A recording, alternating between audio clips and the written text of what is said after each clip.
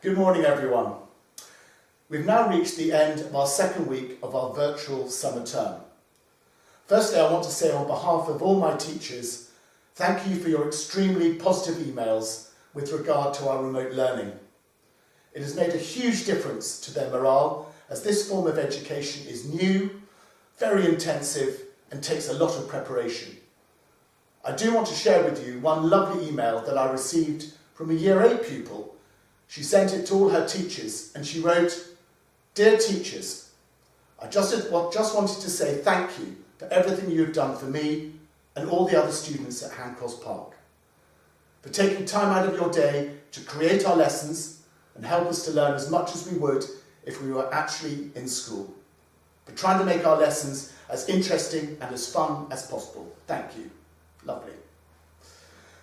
What I love about our remote learning is that we can combine Google Classroom and Go Guardian, and that actively engages the children with a wide variety of teaching, rather than the more passive engagement of teacher talk and pupil listen. We are one of the few schools that have one-to-one devices from Year 3, and the children are experienced at using Google Classroom before we even began our remote learning. They are now just putting what they have learnt into practice.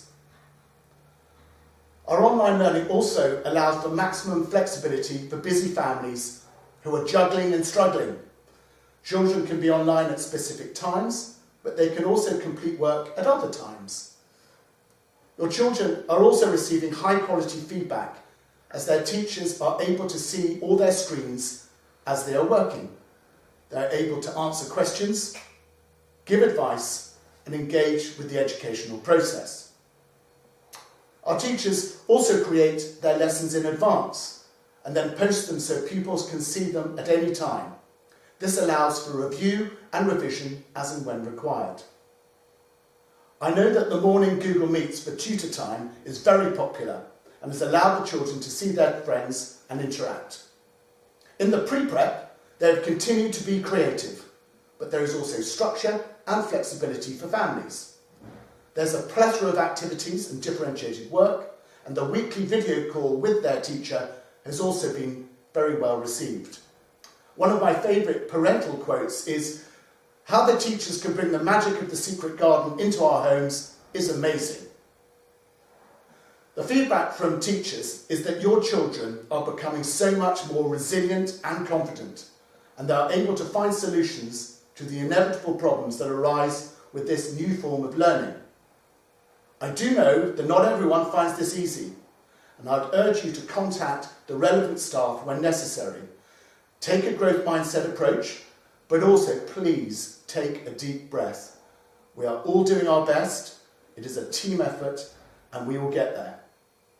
Finally, I'm delighted to announce that we are launching the Handcross Park 2020 Challenge.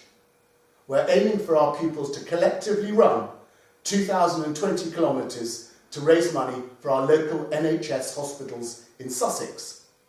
We need everyone to get involved, so please get out running, either in your gardens or during your daily exercise outdoors, and log your distances on the website.